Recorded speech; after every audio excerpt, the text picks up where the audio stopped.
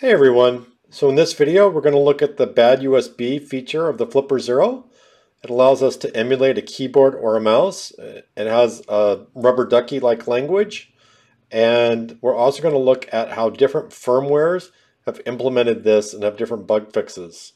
So let's get started. Make sure you've stopped QFlipper or you'll get an error. Go into BADUSB. We'll load the demo script from my GitHub.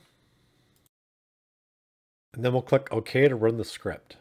The script does Windows R, types Notepad, presses Enter, then types in some text, up arrow, Control-Shift-Right, right, left arrow, left arrow. We're between N and O. Backspace key deletes the N, delete key deletes the O.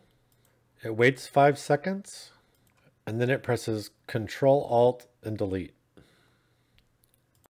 I've updated my Flipper to use a different firmware. Even though this is a new firmware, the BADUSB code in this firmware is still from December and doesn't contain the new fix. Control-Shift-Right, then right arrow to unselect the text, left arrow, backspace, nothing happens. Delete, does a backspace, waits 5 seconds, and then sends Control-Alt-Delete, which was a backspace. So you can see the same script runs differently depending on the firmware you've installed. Thanks for watching, and if you have any comments, please leave them below.